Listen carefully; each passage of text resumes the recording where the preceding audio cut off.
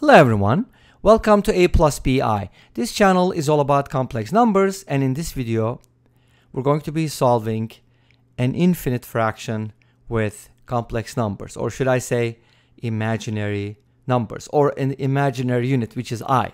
So I is a very special number. I mean, it's kind of real, we use it all the time, but for some reason it's called imaginary. Just imagine that we have a number whose square equals -1, and that number would be I. So we couldn't solve some of the equations in algebra, such as x squared equals -1, and we had to invent a number whose square equals -1, and that number happens to be I. But this implies something. If you square -I, it is also -1 because their squares are equal, right? You get the idea? So what does that mean? It means that there are two numbers whose square is -1 actually, or -1 has two square roots in the complex world. So complex world is interesting. It's kind of complex, but it's also interesting at the same time. So we've done a similar problem before with I all the way down to infinity, but this time it's alternating. I hope you notice we have a plus sign and a minus sign, and then we have a plus sign, and that'll be followed by a minus sign, so on and so forth. Plus minus plus minus. I mean, we could also have plus plus minus, plus plus minus, or plus minus, plus plus minus, so on and so forth. You can come up with so many patterns. Now, one of the million-dollar questions about this problem is, does this value actually converge? Can we talk about convergence of complex numbers? Can this be written as a sequence? So many questions, right? Don't worry, we're not going to answer those questions. We're just going to explore this in a very loose sense. I know some people don't like it when things aren't that rigorous. Okay, this is not for rigor, this is just for fun. Okay? If you're very rigorous, let us know in the comment section. I'm pretty sure you will. Anyways, so we have the I plus I over I minus I over I plus I over I minus. You get the idea? Kind of like music, right? Okay. How do we solve these kinds of expressions? How do we find the value, if there's a value for this? Well, it's kind of easy. Again, loosely speaking. Let's go ahead and get rid of all these extra drawings and writings. And we're going to go ahead and set this expression equal to something. I don't know what it is, so I'm going to call it Z, right? Instead of the question mark, Z will represent the question mark, okay? Let's go ahead and make a big one so that we can kind of cover up the question mark as much as possible. Hopefully you get the idea. Okay, I'm going to set this whole thing equal to Z. And this thing actually repeats itself. In other words, it includes itself. Isn't that weird? Like self-inclusion, maybe? Is that what it's called? Yes, this is an infinite fraction, and it includes itself infinitely many times. It's like infinitely crazy or infinitely complex. So where does the repetition start, though? That's one of the things you need to be careful about. Because if you had I plus I over I plus I over ... then you could immediately say, hey, if I set it equal to W, then this will be the same thing. Easy. But here, you can't say the same thing, because if you just take that, that is a minus sign. Be careful, guys. So you have to be very careful with these things. Don't make quick assumptions. Take your time, especially with complex numbers. You really want to take a second look. Okay, great. So here's what we're going to do, though. Where does the I plus I over something starts? I plus, well, it's kind of partly my fault. I should have written it. Maybe a little bit more I should give you. I plus I over I minus ... Maybe put the ... over here. Apologize. I should make it a little more clear. But this is where it starts. So you can kind of tell. You start with the plus sign, and the next one is a minus sign. So you should go for the second plus sign. You know what I'm talking about? And where it starts, of course, it starts with I. Everything starts with I, right? So this is the part that is the same as the whole thing. Kind of weird. But again, that includes itself one more time. And whatever that includes itself. So infinitely many times. Kind of like a crazy stuff, right? But this gives us something super duper helpful, because if the whole thing was called Z, then this part is also Z, which allows us to write the following. I plus I over I, too many I's, minus I, one more I, bear with me, divided by Z, yay, finally, equals Z. There you go. Once you do that, the rest should be fairly easy, like easy. Okay, notability.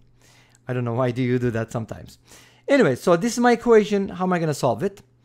Let's get rid of all the fractions. Fractions are annoying, right? Don't you think? So let's go ahead and multiply this by z and multiply this by z. So we're not changing the whole thing, just multiplying the numerator and the denominator of a fraction. Of course, we have to assume that z does not equal 0. Do you think this can be 0? I don't think so. It's very unlikely. But you can take note, z does not equal 0 if you want. Now, after distributing the z, we're going to get I plus zi over zi minus, the z's are going to cancel out. Notice that, that's why I multiply by z, and I'm going to be getting just an I, and that's equal to z. Great. We're closer to the solution. Now let's go ahead and make a common denominator, or you could multiply by zi minus I, whatever, it doesn't matter, no big deal. The common denominator is just going to be zi minus I anyway, so multiply I by zi minus I, and then add zi to it, and then at the bottom you're going to have zi minus I, and it's going to equal z. So many z's and i's together, right? It's kind of like a jumbo mumbo. Okay, now let's go ahead and distribute I squared z minus I squared plus zi, and I want to go ahead and cross multiply. I can't wait. Z squared I minus zi. Great. I squared is negative 1, so it's going to be negative 1z or negative z. This is a positive 1. This is a zi. This is a I z squared, and then minus zi. Now this looks like a quadratic equation to me. Does it look like that to you? Because we have a z squared and a z bunch of z's. Let's go ahead and put all your z's, make sure to dot your i's, on the same side. So I'm going to go ahead and bring another zi. That's going to give me minus 2zi, 2z or not 2z, and then plus z, and then minus 1 equals 0. Awesome. This should be a quadratic, iz squared, but I can go ahead and put these together. So I want to get the coefficient of, I was going to say I, but not I, z. The coefficient of z is 1 minus 2i. So that's the coefficient of z, minus 1 equals 0. Notice that if this is quadratic in z, if you haven't noticed, I'm going to use a different color to make it more clear. Do you see that? This is quadratic in z. And we're solving for z. Isn't that amazing? Are we? I mean, the whole expression we set equal to z. So I guess we're trying to find z here, right? So z from the quadratic formula is going to be negative b, the opposite of this, which is 2i minus 1, plus minus the square root of b squared, which is this expression squared, minus 4ac, which is 4 times I times negative 1. And then go ahead and, put that all under the radical, divide by 2i. All right, let's simplify this. 2i minus 1.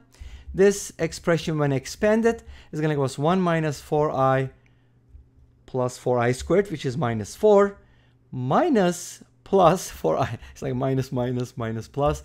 You get the idea? We multiply two negatives. That makes a positive. Okay.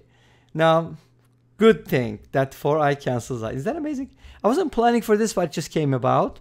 And now we have something simpler because I didn't want to get an complex number in standard form under the radical, because then I would have to take the square root, which is sometimes not very nice or pleasant. 2i minus 1 plus minus the square root of negative 3. Can I write it as root 3i? Absolutely we can. Divide by 2i. Now if you wanted to fix this a little bit, first of all, let's bring the imaginary parts together. We can write it as 2 plus minus root 3, and that's going to be the imaginary part. And we're going to divide it by 2i. Let's get rid of the I at the bottom. Multiply by negative I, because that's what I usually do. Some people multiply by I, and then they had to take care of the negative. Too much work. I don't know. Anyways, negative 1 times negative I is positive I. And when I multiply I by negative I, that's going to become negative I squared, which is positive 1. So I can totally forget about that thing and just write this as 2 plus minus root 3. And that is divided by 2 because negative I squared is 1 again. Just divide by 2 and you'll get the answer. But wait a minute, there are two answers. One of them is z equals 2 plus root 3 plus I divided by 2, or I can write it as 2 plus root 3 over 2 plus 1/2 of I, so that it's in the a plus bi form, right? And the other solution is going to be z equals 2 minus root 3, right? plus I over 2. And again, that can be written as 2 minus root 3 over 2 plus 1/2 of I. So imaginary parts do not change. So which of these would be the solution? Can there be two solutions to the numerical expression? That's a good question, and I'm going to leave it as an exercise for the audience. And this brings us to the end of this video. Thanks for watching. I hope you enjoyed it. Please let me know. Don't forget to comment, like, and subscribe. I'll see you next time with another video. Until then, be safe, take care, and bye-bye.